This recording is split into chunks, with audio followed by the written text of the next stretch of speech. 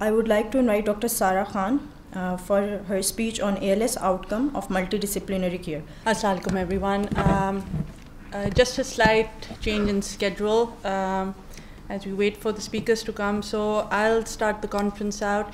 It is a pleasure to be talking about this topic, which is very close to my heart and something that I've been working on for the past couple of years. So we'll be discussing just a very short definition of ALS as a disease. We'll discuss evidence about the importance of multidisciplinary care, and then I'll talk about our experience here at AKU with the multidisciplinary clinics. So as we all know, ALS it's a spectrum of disorders which can involve varying degrees of upper and lower motor neuron dysfunction, and classic ALS has both upper motor neuron as well as anterior horn cell degeneration. Only 5 to 10% of these are going to be familial, and till now about 14 genes have been identified, but 90% are going to be sporadic. The interval between symptom onset and the time ALS is diagnosed is approximately 15 months, so over a year. And this is very important because during this time, more than half of the motor neuron pool has already degenerated. So also with progressive research, we now know that this is not just a motor neuron disorder. It's not just anterior horn cell or upper motor neuron degeneration. More and more research is showing central nervous system involvement. In a study done by Murphy et al. In 2007, which was the first time it was described, 22% had frontotemporal dementia, 17% had behavioral disorders, and 10% had cognitive problems. And these can start later on, but can also be present from the beginning and be recognized much later. So because of this, because now we know that this is multi-system neurological disorder, multidisciplinary care for ALS is extremely important. And the single greatest advance in the management of patients with ALS is the formation of these specialized multidisciplinary clinics. Multiple studies have shown that attendance at a specialist multidisciplinary clinic not only improves quality of life, but it also improves the duration of life. Now, a population-based study first, which was done in Ireland in 2003, showed that ALS patients who attended a multidisciplinary clinic lived an average of 7.5 months longer than those who received regular medical care just with a neurologist. The 1-year mortality was reduced by nearly 30%, and this is comparable to the reduction in mortality seen with riluzole in clinical trials. So riluzole reduction was about 38.6%, and this compared at 30%. So again, this has been shown again in multiple studies. In Chow et al. In 2006 showed that the median survival time was longer in patients with ALS, followed in tertiary ALS centers. And attending a tertiary ALS center was an independent positive prognostic factor. They had fewer unplanned hospitalizations as well as a much better quality of life. They also had a better mental quality of life, so they had better mental health, better behavioral understanding of behavioral issues and control of behavioral issues, and social functioning.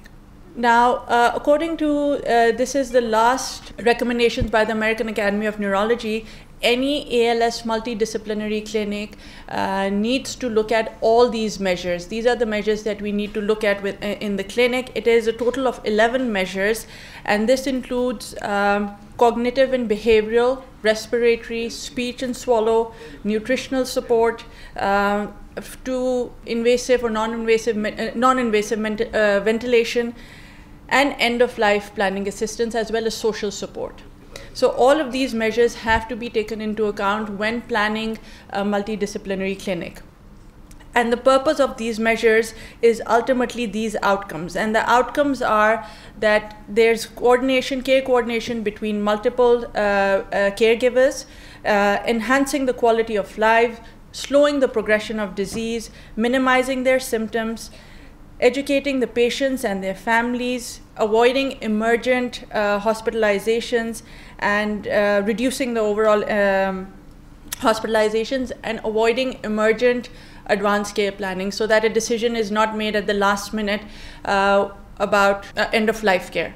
So a multidisciplinary care team needs to have a lot of specialists involved, and that includes a neurologist, a nurse, speech and language pathologist, nutritionist, occupational therapist, physiotherapist, respiratory therapist, neuropsychologist, social worker, and research coordinator. So as you can see, it's a very a big project to try to bring all of these specialists together in one clinic. These clinics are very expensive to create and to maintain. And in the US alone, the ALS Association and the Muscular Dystrophy Association provide financial support for these clinics. And despite the positive effect of multidisciplinary clinics, which has been shown in studies, only 45% of the patients with ALS will ever set foot in a multidisciplinary care, and this is in the US. So even in the US, where there are multiple multidisciplinary centers, a very small proportion, 45% patients just end up in a multidisciplinary center. Again, these are very expensive, and even in the US, where they have insurance and they have financial support, these are very difficult to run. So this brings me to our experience here at AKUH. It took approximately 2 years for our plan to materialize. We formulated an ALS pathway based on AN, ANEM, and ALS Foundation guidelines. For copyright reasons, I was not able to. I can just quickly show you the document just for the pathway, which is what I made for the clinic. It includes the ALS functional rating scale, which the patient themselves or the family member, with the family members' help, fill it out. We are able to follow this score through over time to see how the patient is doing. We have a neurological examination form. Then we have a cognitive behavioral screen, which is used by the neuropsychiatrist we have. And then we have the nutrition assessment, physiotherapy assessment, and in the end, an ALS management plan, which we decide as a team.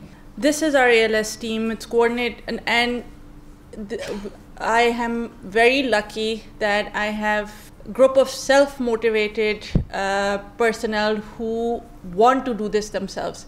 None of us are gaining anything from this.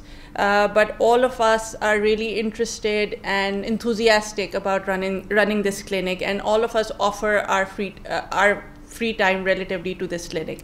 So Harun is the main guy who organizes everything. I'm the neurologist. We have Nadia as the speech pathologist. We have a nutritionist, occupational therapist, physical therapist, respiratory therapist, and we have Dr. Murtaza Kazmi, who's a pulmonologist on standby, always there to help us if need be, and a neuropsychologist, which is Dr. Kurat Khan. We don't have a social worker in our group, but what I do is I talk to them about end-of-life care myself and try to bring them on board. Again, this clinic, as you saw in the pathway, we look at all these measures and address all these measures as recommended by the American Academy of Neurology in the clinic. So after a successful pilot clinic in January 2017, finally our first clinic was held in 13 September, and it's a once a month clinic. So far we've just been able to see 10 patients. So from September to now we've had one clinic per month, a total of 10 patients. Most of them have come from Karachi, Interior Sindh, and some from Islamabad. This is our ALS team in action. We have the physiotherapist, Arsalan, here's Farhan doing physiotherapy. This is our respiratory therapist. Within the clinic, we have pulmonary function tests. And this is our nutritionist giving nutritional advice. And at the end, this is Nadia, our speech and language therapist. At the end, we have an ALS team meeting where we discuss each patient and formulate a plan. And if our plan is any different from what had already been discussed with the patient and family, I usually call them back the same day or the next day to let them know that this is what the team has advised. So what are our limitations here at AKU, or in Pakistan actually? And the biggest limitation is cost. The one visit costs about 17,000 rupees. It's a huge sum to pay for somebody in one go. We do try to keep telling them that you'll be seeing 7 specialists in this one clinic visit, but we have difficulty convincing patients. Patients distrust symptomatic treatment, okay? We've just given them one medication which was already started, and they distrust us saying that you're not intervening. We can do still, physiotherapy and occupational therapy, but you're not doing anything to our disease, and they don't understand the importance of multidisciplinary care. There's lack of awareness about multidisciplinary care amongst the patients as well as physicians, and my hope is that over time we will be able to increase that. Just from my own clinic, my own personal clinic, I identified 25 ALS motor neuron disease patients. Of these 25 who were approached, only 6 ultimately agreed to attend the clinic. And 2 of these came back after multiple external neurology reviews. And 3 of the patients were from outside referrals. So I even have difficulty convincing my own patients for this clinic. The advantages are that all patients and families who have attended have had extremely positive reviews. By the end of the clinic, they have a much better understanding of what the disease is. They are more positive by the end of the clinic because now they're going home with a set plan of how to deal with everyday issues. It often connects, not often, every time, connects the patients and their families to the caregivers. So now all of us individually are approachable whenever an issue arises. It serves as a support group, and I saw this happening in front of me. We had 2 ALS patients side by side, one who was fairly advanced and had already a PEG tube in place and was doing very well, and one who was relatively new and just starting the process, and the family and the patient extremely anxious, didn't understand or want a PEG tube. We made the 2 families talk to each other, and which was great for both families and served as a support group for both of them. And there's a clear benefit to the patients. Even though I don't have any numbers, we just had 10 patients. The patients who, I'll just compare one bulbar onset ALS to another. The one who attended multidisciplinary care, we were able to bring his weight up, we were able to maintain his weight. We already know that if there's more than 10% weight loss in an ALS patient, that is associated with poor prognosis. So we were able to stabilize him. And as opposed to another one of my patients who had very rapid decline, unfortunately ended up with an aspiration pneumonia because we weren't able, or the family wasn't ready to take multidisciplinary care. So that is about it. This is just our experience here, and I hope that it increases the awareness of multidisciplinary care, not just in ALS, in other chronic disorders such as muscular dystrophy or spinal muscular atrophy. All of these need multidisciplinary care, and we have the capability to set it up in our institutions and should work towards that, because we're not offering them any definitive treatment. Thank you. Thank you, Dr. Sara. If anyone has any question, kindly we can have the question session now regarding this speech.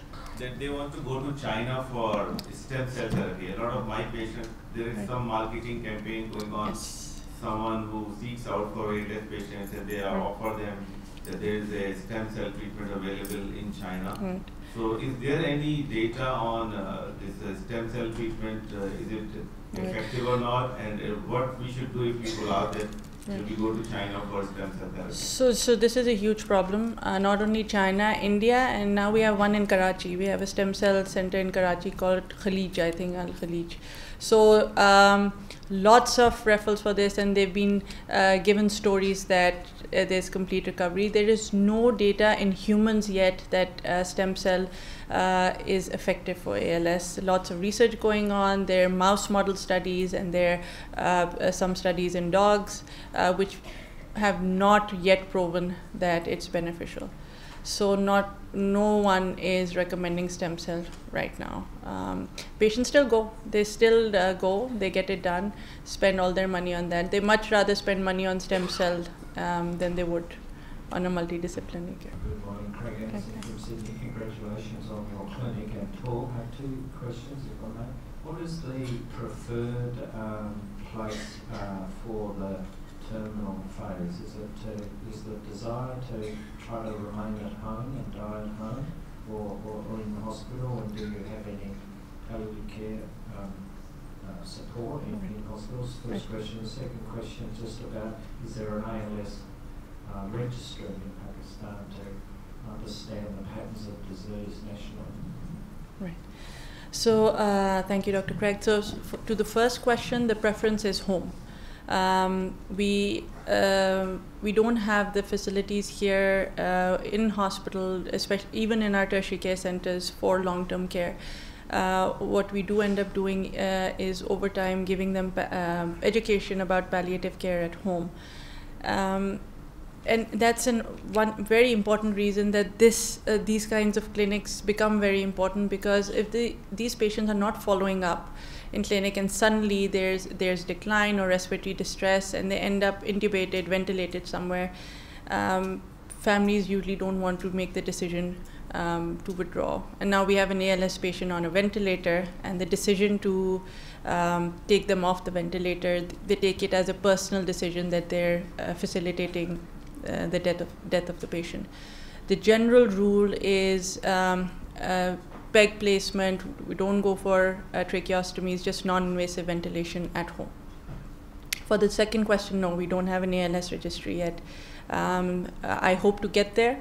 I've just started working on spinal muscular atrophy and dystrophy registry, and hopefully in future we'll have an ALS registry.